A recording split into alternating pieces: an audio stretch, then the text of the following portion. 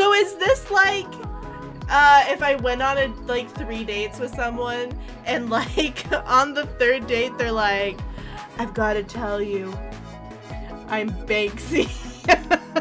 Can you imagine? Wherefore art thou watching Shakespeare Jones? Oh yeah, what does Seven think of this? Well, it's a cat, I guess, of sorts. You don't like art? Yeah. Sure, I like art. Art's fine when it's good. But I don't see the point in art that doesn't make me feel anything. I love music because it's all about the moment, the experience and emotion. This doesn't look like my old cat, so it doesn't make me feel much to me now. What kind of cat? When I was a kid, my cat was black. I called him Poto, which means grape in Korean. His eyes were round like grapes. We'd play tug, running across the apartment. We gave him to a stranger when we moved away to Korea, though. I hope we had a happy life, but I'll never know. No point in wasting time on it. We have work to get back to. Okay. Okay, we're gonna go on a date with Seven to the movies, presumably. How about a movie? I could go for horror action. Let's go to a horror movie. Yeah, okay. How about we see The Dunge? It's showing at 6:30 most nights. I heard it's good. Let me know. Yeah, let's go. Meet you inside. Don't bring the fan club. I will not bring the fan club, Seven.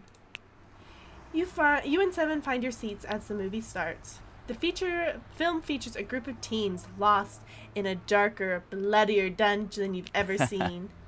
Yeesh, and none of them can turn into swords? Bad strategy, kids. The monsters kill the most annoying teen first. Before long, the sidekick dies, and Seven frowns. Eventually, all but one of the teens dies horribly, and the survivor narrowly escapes. The lights come up, and you leave the theater. Aw, man, maybe I set my expectations too high. I mean, it was fine. What did you think?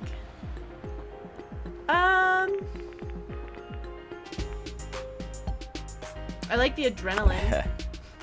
Your heart rate goes up watching stuff like this. You, the Dunge hero? That's kind of funny. Would you like to offer a gift? Yeah, I would. What should we offer him? Maybe a silver ring? You like that a lot. Oh, a silver ring? That's actually kind of cool. Thanks. Nice. Yeah, we'll do that one. Olivia! Listen, Olivia, you didn't like me, and now I am dating this really cute K-pop star, and you just have to be like this. Oh, wow. Hi, guys. I totally didn't know you'd be here. Seven makes a face as if pleading silently for rescue. Okay, bye, Olivia. I haven't seen you around the cafe lately, but I want to give you something. Seven, I wrote this personal letter. All right, I'll take it. Fans are important to me. No, that is, sorry. Can you deliver it for me? What a bitch. Seven blinks. It's for Sungwoo, my ultimate bias. Can you give it to him for me, pretty please? He stares at her for several seconds. Nuh-uh. Nah. Seven walks away. Huh? Wow, fame sure has gone to his head, huh? Olivia's holding an envelope. Sungwoo is written on it with hearts for O's. I'll just have to figure out where Sungwoo is saying again. Who's Sungwoo again? Is that supposed to be sarcasm or is it irony? Everyone on the planet knows about Blade Generation's lead singer, silly. She sighs dreamily and wanders away. Okay. Lady. Yeah, understandable. You okay, bud? Had to go. Sorry. Talk to you later. Bye. We dunge and we date, and we dunge and we date. That's how this works. In case you were curious. I'm tempted to heal now, but we're gonna wait. Oh, I haven't done this with him. Doesn't even look freezer burned. It looks fresh. Handmade even. But, I'm not supposed to. Ice cream's like the best way to gain weight. That and rice. Okay, who cares? Actually, this explains a lot about my weight gain. I eat a lot of ice cream and a lot of rice. My agent can fire me if I gain even 2 pounds, so I care, sort of. Plus, there'd be drama. When Sung-woo gained weight once, girls cried and cried. Maybe there wouldn't be drama this time because I'm not important like Sung-woo. I'm not sure it would be even worse. Even way, no ice cream for me, not today. For now, we have work to do. Do I just give Sung-woo all the gifts?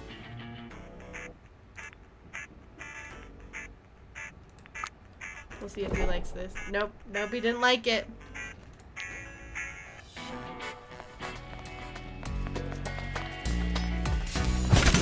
Oh, yep. Rest in peace.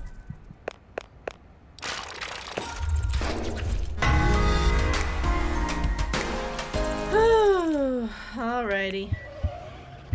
At least we'll get a date out of this. Oh, 2 dates.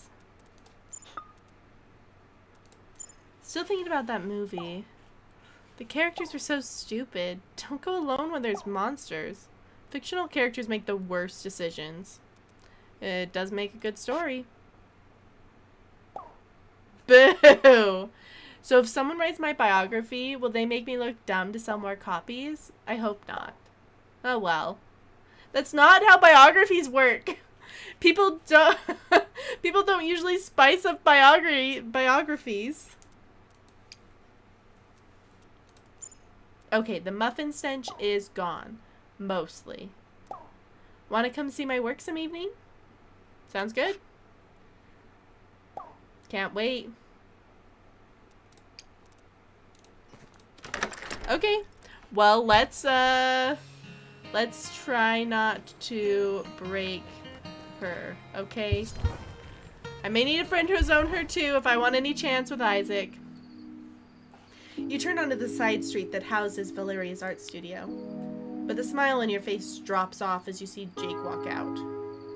I'm hiding from him. I am not confrontational. You duck into the shop doorway as he passes, muttering to himself. You watch him walk away and then turn to look at Valeria's door. You should just leave Jake alone and go in. Yeah, you will. Anytime now. Do I follow Jake?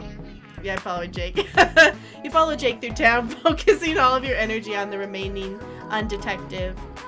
A few people are standing and looking at something on the side of the mall. Jake watches them with a smile. You edge closer and... Beautiful, isn't it? You nearly leap out of your skin as Jake appears by your elbow. Oh no! Oh, I'm so sorry. Did I startle you? Look at his creepy face! What the heck? I'm fine. Huh. He grins like a shark, all teeth and unpleasant promise. Oh, poetic game. Look at you. Fine. Even I have to admit, you are that. Fuck you! Gross! So tell me, Shakespeare, why are you following me? He reaches out to grab your wrist, and that's when you see it. Paint splotches on his sleeves in the exact color of the graffiti. He follows your gaze to his sleeve, then to the mural. Shit, so you found us out. Us? Who's us? Aw, hell, you better come with me. I'm not, like, gonna fit you with a pair of cement shoes. Relax. Let's just go to the studio and talk with Valeria, okay? 6 years in and I get caught out by my girlfriend's current... whatever you are. Yep, current. Okay. Wow, you're an asshole, huh? I like that about you. Fuck you! He grabs you by the sleeve and half marches, half drags you back to the studio. It's closed up. Jake gives you another unsettling smile and pulls out a key. Huh. That's right, I have a key! You're such a jerk! I feel very uncomfortable. He unlocks the door and slides it open, all but shoving you inside. Am I being kidnapped? Oh, you're here! And you're with Jake. Huh? Okay, what the hell? Understandable. Shakespeare saw me coming out of the studio and followed me. Okay, followed is a harsh word, but an accurate word. I told you I would speak to Jake. I told you to let it go. You could have just come talk to me and talked about it. I would have introduced you to Jake properly. You could have pretended to like each other while secretly seething like adults. That's not all. Shakespeare knows about the graffiti at the mall. Sand the paint on my sleeve. I still don't know much. I was gonna tell you about all of that today. I was gonna take you to the mall myself and tell you about the roses of Venice. What? When did you decide this? I told you I was thinking about it. Thinking about it is different from deciding.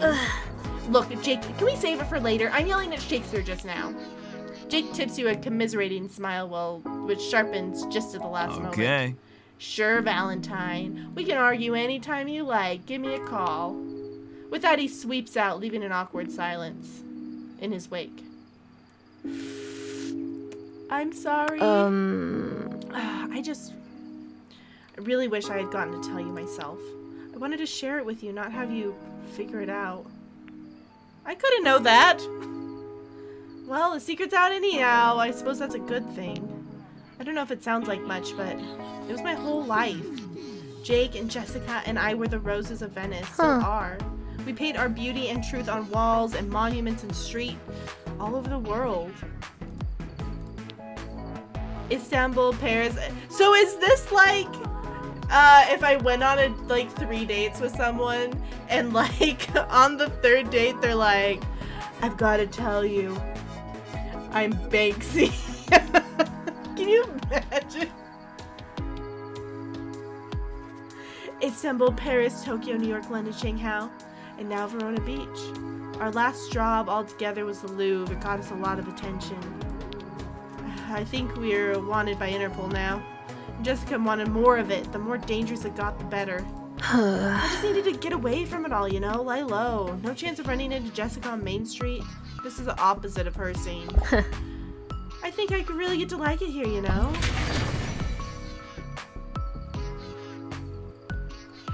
So, Edro, are you saying that neither of them told you that they are Banksy?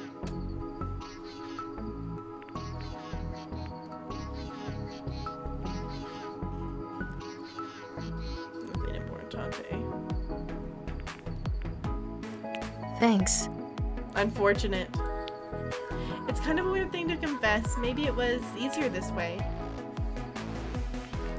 Sure, I will give her a gift of a cupcake. Oh, thank you, really. We walk home the long way past the mural. People are still taking pictures with it and talking about it as the sun goes down. This is really beautiful. I bet Jake is like the creepiest guy ever. Thanks so much for watching this part of Boyfriend Dungeon. I really hope you enjoyed it. If you did, give it a like. Tell me who's your favorite person so far. And I'll see you next time. Toodles.